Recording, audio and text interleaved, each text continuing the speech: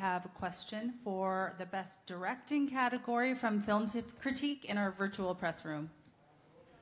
Great. Hi, how are you? This is Nancy Green with Film Critique. And one of the things that I read was that the special effects team kind of learned on the go with doing this movie. So I wanted to know, as you guys were storyboarding and getting everything together, how was it figuring out how you were going to bring everything to the forefront with the special effects team and everything, not knowing if you could do everything that you envisioned? Yeah, thank you.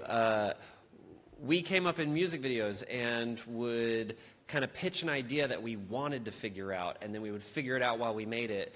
And this movie was the same, literally the same crew that made music videos with us did the visual effects. Zach, Jeff, Ethan, and Ben have all worked on our music videos, and those are the core four VFX guys' first names. But yeah, so we don't storyboard very often. We shot list, but like on the day we're figuring it out, and we know what tools we have, and we know what tools we want to learn. And there's something I think so inspiring about making a movie that's going to teach you something along the way. And so Ben Brewer sat and learned Blender, which is a 3D animation software, while we were in the pandemic working on the movie. And he was like, guys, look at this bagel I made. And we're like, I think we're going to do the bagel in Blender. And we all just learned so much. Originally, we did spray paint the bagel black just to see if we could shoot it that way. Yeah, we did test shoots with ferrofluid, which is like this weird kind of magnetic metal fluid. And there's something so fun about,